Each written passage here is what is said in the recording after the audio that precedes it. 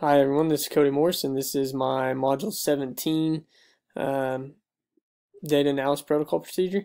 So starting out up here at the top, I've got my grade level slash subject area to make this kind of an open working document for multiple different aspects. We have our teaching team here, our data review obviously, and I titled mine DKA, and the reason I title it DKA, as most of you know, is I'm not currently teaching. I actually work for Fire and EMS department, and DKA is actually a medical condition that we run every once in a while. And I put it in red because typically with the DKA patient, we run them as a code red, which means we run lights and sirens to the ER. So I just kind of put a little fun spin on it for today. But that stands for data, knowledge, and action.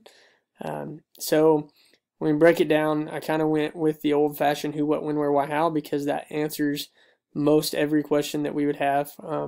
So, who's reviewing the data, who does this data affect, and who's going to implement the changes that we get out of this, review. As far as the what, what are we reviewing, why, what's the reason for it, and what outcomes are we, expecting or hoping to achieve.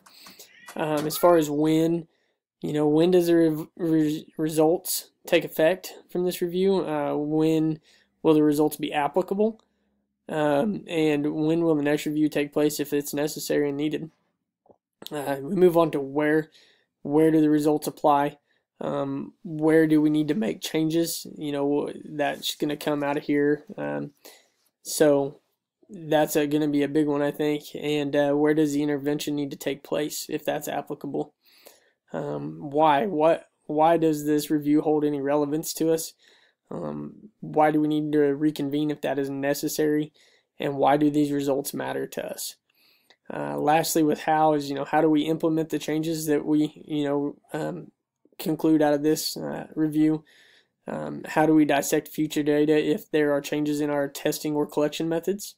And how do or did we ensure proper use of the data that we looked at? Did we disaggregate it properly, or does that need to be changed? Are we looking at big chunks of data? Are we looking at very specific chunks of data? That is the relevancy portion of the how, in my opinion. I think with a protocol that looks like this right here, it's very simple. It's a working document, something that can be changed as time goes. I hope this is not the final version that I would come up with. In the actual practice of using this. That's something I would hope that the teams that I work with help add some relevance to it in some areas. It can be easily adopted to other subject areas or grade levels. That's why I left it as generalized as I did for this. But it does get down to the big data issues that we've talked about in this class. As far as what's its relevance, what's it going to do, how's it going to help, and how do we utilize it to our advantage.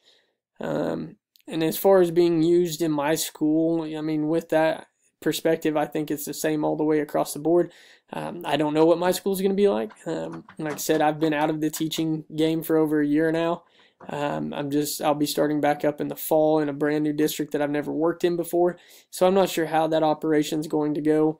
And I'm only teaching there part-time. I'm literally teaching 1 hour a day. I will continue to be full-time fire and EMS and then teach the one part-time hour of school. So we'll see how that plays out. But I think if I approached with something like this, I think it would resonate with some of the teachers there. So thank you for watching my presentation and have a great day.